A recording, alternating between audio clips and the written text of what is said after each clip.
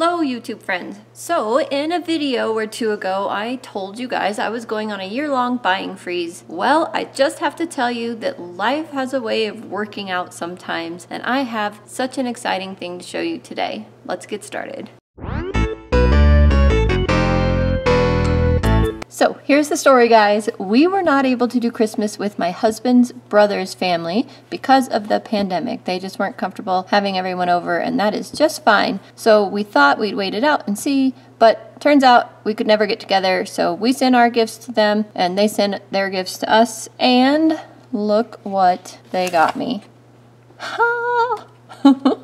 I am above and beyond excited for this. Every time I look at it, I just get a rush of good feeling, and I'm very excited. So some of you said in my wish list video, which I'll link up here for you, to get the Schminke set instead of the Sennelier. And I did put that on my wish list. However, I didn't take this one off because I wanted this one as well. And so they chose this one, which is really generous. They usually spend $25 US dollars on me for Christmas, and then $25 for my birthday, which is on Christmas Day.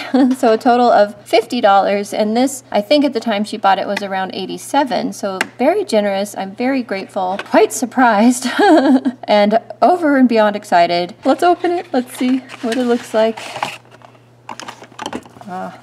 Nice big tin, very heavy. These are 10 milliliter tubes. Okay, so this is what the palette looks like. Put it sideways for a second. Okay, I'll probably take this bottom flap off. I don't usually need that much mixing space anyway, and it just gets in the way. I've done that in my other videos. There we go. I don't get rid of these, I do keep them. So I just put this in my kind of bulk watercolor drawer, and if I need it ever, I have it. And here they are. I temporarily got distracted with that whole lid thing, but here they are. Oh my gosh, so pretty. I'm going to pull just like these two out so you can see the way this is in this tin, maybe 3. They have these kind of different bars in there for holding the actual tubes. Now I am going to go ahead and squeeze some into full pans and use them. They're honey based, so you know, traveling with them they might need to stay flat, so I've heard. I haven't really experienced that yet, but we will see.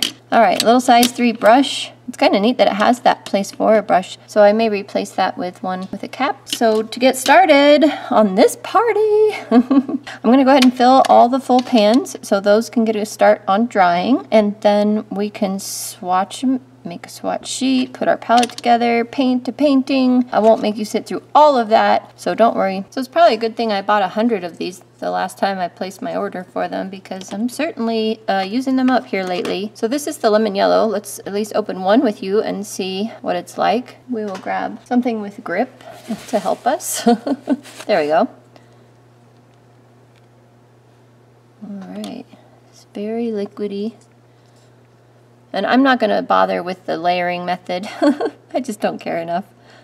Oop, I filled that more than I wanted to. I was distracted by the binder. So that one is very liquidy. I wonder if another one will be. Let's try a completely different color for a minute and see. Let's try this French Vermilion. See what we got in there. So these paints are probably liquidy like this a little bit to start with because of the honey binder, but like I said, guys, I'm no expert, so don't listen to me on this stuff. I just like paint. I know what is and is not artist quality based on things that I have researched, and that's about it. I spent some time off camera setting up this palette, so I pried this out. It's kind of almost riveted in. I'm not really sure. They press it, and it goes through the tin, and I was able to pry it out. I'm going to keep this and put on my shelf for markers. I do have some markers that don't have a home right now because my marker bin is full, and I'm on a no-buy year, remember? So we'll make do with this, and I think that will be really nice. Perfect. It'll hold 12. Couldn't ask for anything better, right? See, you get creative when you can't buy things. Back to the palette. If you look at it at an angle, you can see that you'll be able to see the color names with the exception of the yellows. The yellows names are that way just because of the way that I put them against the edge here. This one sticks into the inside a little bit because of the curve of the palette, so that's no big deal.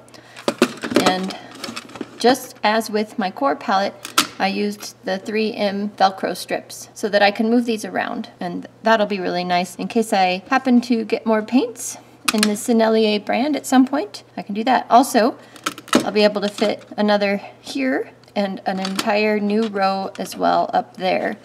So there is room for expansion, and if I don't like this order, I can also move them around. I was actually looking at it sitting on my desk here, and I thought, you know, I might be happier with my yellows up here and the darks down here. So this may end up being completely swapped, and we'll see. I'll probably get used to it. Also, there's room for a brush currently, the way it is currently configured. So another brush in addition to the space over here, which is probably better anyway. Let's swatch. This is the part I'm excited for. This is my largest Etchr Sketchbook. This one is lemon yellow. By the way, I think it's been 3 days and the paints are still a little squishy. If I push on them, it's still just a skin on the outside. So the only Sennelier paint that I have ever painted with previously is in that little dot card painting that I did with all of the dot cards, trying to find an indigo that I liked. And so that's it for Sennelier for me. I really liked the indigo. It was actually one that made the cut, so that's good. This one is Sennelier Yellow Light.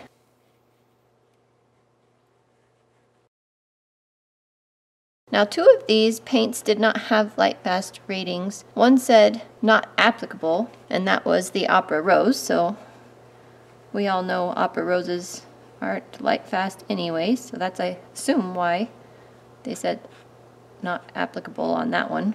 So the Sennelier Red says not rated. Oh, I guess they say the exact same thing. They both say not rated, not applicable, just not rated. Maybe you guys could tell me about the PR254. I'll go look it up after I'm done here too. This one is the Sennelier Red right here. It's very pretty. So I'm also going to take out my B paper and do the light fast test I have in the window of the others. I still have to do that with my Kimi Mia ones and my new Daniel Smith colors, just because it's fun and I like doing that. So it's a pretty color. Feel free to use it, you know, just in your sketchbooks or in your main artwork. You can use it too, in my opinion, because then you just scan it or take the good picture of it and do a print with it. Just don't sell the original.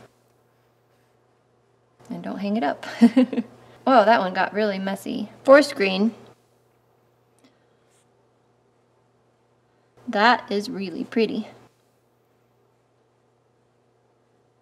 This is Phthalo Blue coming up next. Gorgeous, absolutely gorgeous. This is Ultramarine Deep. It's funny, I always think ultramarine should be so much more pigmented. They never are. I like that though. I mean, I could make it deeper, darker there if I want. Dot that in. Be like, what happened to that swatch? That swatch is just weird. Payne's Gray. I love Payne's Gray colors usually. This is a very, very gray Payne's Gray. Probably because their indigo has the blue in it, the blue gray. Burnt Sienna. This one looks weird in the pan. We'll see what it looks like out here. It looks okay.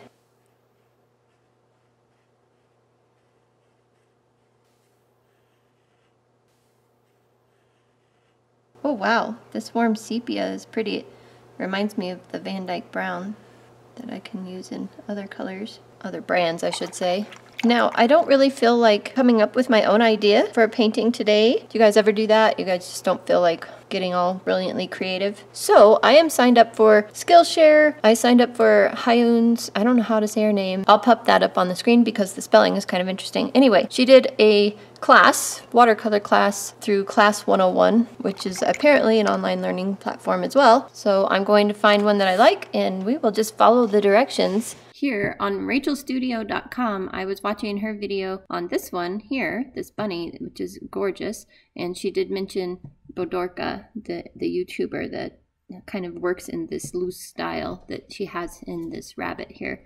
And so I checked her channel out. I decided to go with Bodorka, and her name is actually Agnes Bodor, so I'm not really sure how to say her YouTube name, but she's from Hungary, and you can see this is her YouTube channel here, and she has just a few videos, but they're very, very good. She's also on Skillshare under Agnes Bodor, and I figured I should take advantage of that. So I went through most of these classes to see how she's doing her calico cats, and this other one was the black cat here. I watched those mostly all the way through, and we will continue on with a calico in her style because it's really fun. Can't wait. I happen to live with a calico cat, So I tried to grab some pictures of her, but it was kind of hard. Every time I went to approach her, she's like, "What are you doing? You are a suspicious human. Stay away." And she would run away, which is ironic because when I'm sitting down, she'll come sit on my lap and bother me.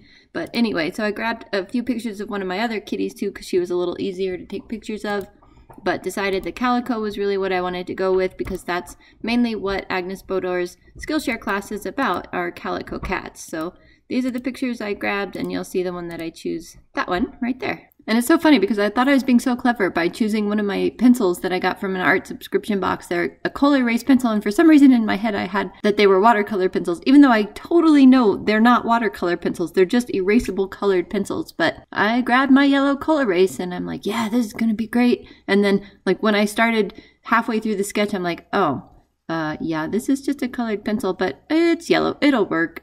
We're going with it. So I did put water over the entire part of the painting surface, and then I let that dry completely. And then I went back and put water over just the parts of the cat that don't have white. So the parts of her that were white, I just kept blank paper. And then I made the paint as creamy a mix as possible. Now this paint is brand new to me, so I didn't quite get it right. Obviously my colors dried a little bit lighter, and in her class she goes back over her blacks a lot actually, and she just uses lamp black. I didn't even have a black in this set, so I made my own black, which I think is actually a little more interesting, at least in some cases. So that was okay, but I didn't get my color quite deep enough, and when it dried, like an hour later, I looked at the painting and I'm like, oh, I should have gone over that with even more color that second time, but I also didn't want to overwork my painting because that is a thing. And then this next morning, it's been since yesterday since I finished it, and I left it open on my desk to dry, and I really actually like it. I like it a lot. So yes, I think I could go in with a little bit more concentrated color in a few places,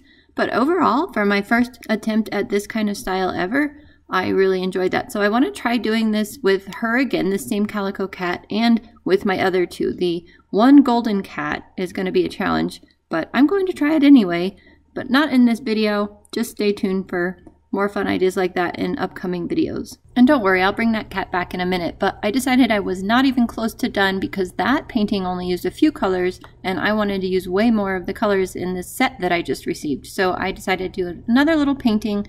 It is just like a walking bridge spanning across a creek with a bunch of foliage in the background, and I had a blast with this one. Thought it was really fun. It was great to try all these other colors out and see what they look like on the paper. And except for missing some stuff up in the corner that I need to kind of expand because my painting looks kind of crooked in the end, I liked it, and I think it turned out pretty well. Thank you so much for joining me today. I hope you had as much fun as I did. These Sennelier paints were so fun to work with. I'm really excited to have them in my arsenal. Definitely going to do that kitty and some more, I don't know, poses, different mixtures of paint and all of that. Maybe try my other kitties. Make sure you're subscribed down below with the bell on all notifications if you are new. That way you won't miss any of those fun things. So I do have a lot of fun things coming up on this channel. All right, well, I'm sure there's bloopers at the end like usual, and I will see you guys in the next video. Bye-bye. So here's the story, and it's a good one. Well, it's only... I have no idea how to get that out. There we go. Didn't need to turn the camera on yet because I need to figure this out. Oh, have we been blurry this whole time? My brother always sends me stuff that he thinks I should buy, so good thing I'm on a buying freeze. Take that, Jim. I just want them to stay. Oh, I have an idea. I'm gonna tape these babies. Tape. Oh, yeah.